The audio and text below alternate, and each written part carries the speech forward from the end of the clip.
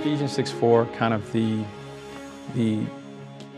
seminal New Testament passage, the recapitulation of Deuteronomy 6, essentially in the New Testament, that fathers should to raise up their children in the nurture and admonition of the Lord.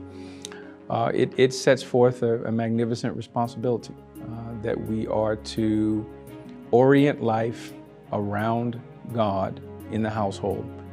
Ensure that our children are exposed to the things of God at church and at home, to saturate our home lives with the Word of God and the songs of Zion, and to be personally involved in teaching our children, praying with our children, communicating our hearts and our own love for God with our children.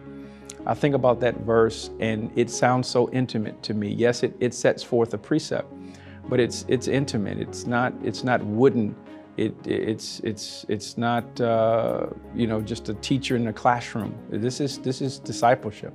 This is walking hand in hand with your sons and your daughters as they observe your love for God. They observe your love for Christ. And when you open up His Word, they see your own passion and enthusiasm for the things of God.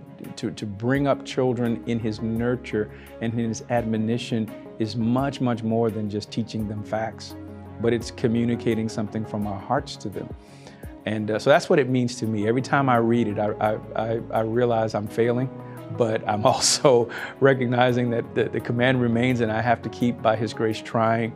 And my prayer is that my children will exceed me in their passion for Him as I attempt to raise them up in His fear.